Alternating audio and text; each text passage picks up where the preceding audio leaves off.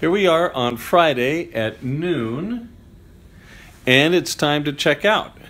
Just about. We're getting to that point. So, I got in here, what, Tuesday night evening to Wednesday night to Thursday night.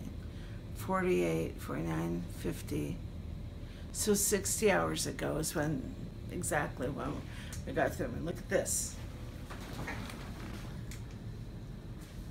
That's with her new hip. I couldn't have done that 12 hours ago. Well, 12 hours ago I tried to do it, but I sobbed through it.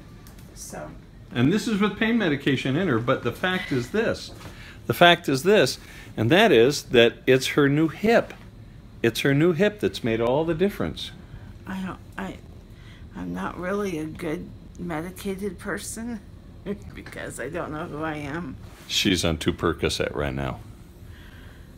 It feels kind of like a roller coaster, and I can't hear. What? But anyway, let's put my shoes on. See how I do with my shoes. I bet I'll be so happy. Oh, yeah. Okay. This morning, the lady. Say again? One of the physical therapists said, just don't push yourself too hard, you know. Just be smart. But I think what's going to happen is you just, every day it gets better, you know? Yeah. Because not being sobbing, laying over my bed. And I have to tell you, sweetheart, I couldn't have done any of this without you. Honestly, for you rubbing my leg in the middle of the night with a deep blue, and every time I had to sit up, because you couldn't sit up, I'd have to roll over and then kind of get like, it's at a 45-degree angle or something. There's something, yeah. Flip my leg over, and so many months and weeks of that, and so thank you. It's because I love you. I know, but it's hard to have somebody do that, and I think people. Yeah. I told Stacy, I said, yeah, it's nice to do things for people, but after a while, it's like, really?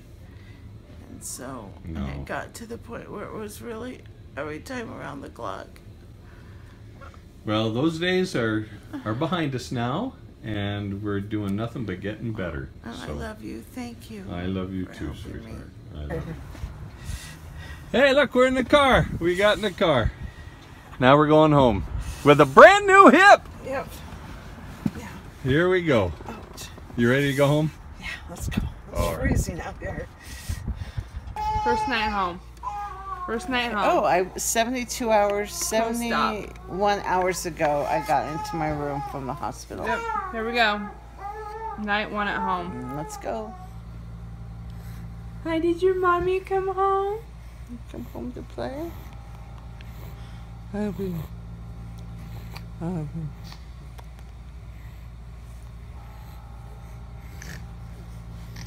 sweet baby. How are you feeling going all over the ship? So this obviously is not about the hip, but I'm 6 weeks and 1 day out of hip replacement surgery. You've watched all of that and how much pain I was in before.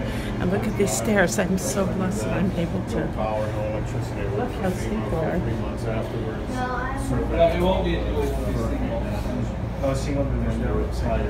And not only have I been able to, I have to kind of sit down to start to go, but I'm able to do it, and then going up.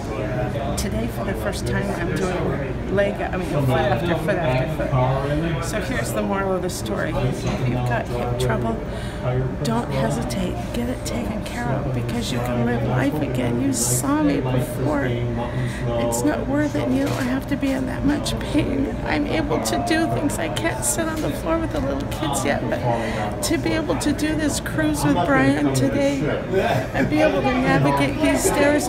2 days ago I called and they said I can't do it, just leave me home, and all of you guys go have fun. And I feel so blessed. I mean, this truly is 6 weeks and 1 day after surgery. I have no walker, have my staples out. I mean, I'm surely going to pay for it tonight, but I'll tell you, it's absolutely remarkable how grateful I am to have had it taken care of.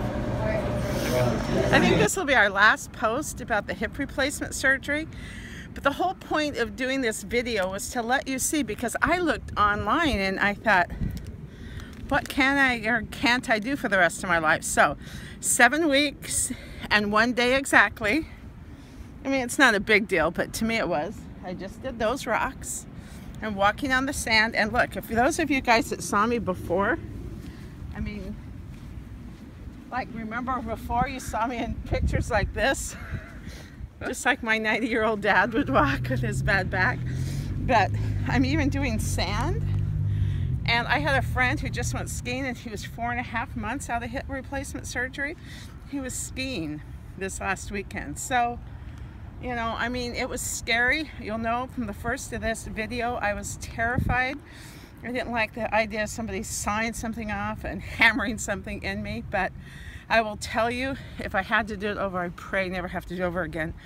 But you get a wise surgeon and one that's, you know, up to date on the newest devices and everything. It can change your life. I mean, 6 months ago you wouldn't have seen me walking on this. I couldn't have. I was in too much pain. I was in such incredible pain. I just did rocks. I mean, that's crazy. So I think this will be the end of our saga. But Lynn Rasmussen, an incredible doctor, thank you. The staff was amazing. The support team was amazing. My husband, my children were absolutely amazing, from picking my leg up and putting it into bed. And on Percocet, I'd forget to breathe, so we do oxygen at night. I mean, everybody made it a team effort to help me, you know. And this is what, 7 weeks, 1 day after, I'm at the beach climbing on rocks.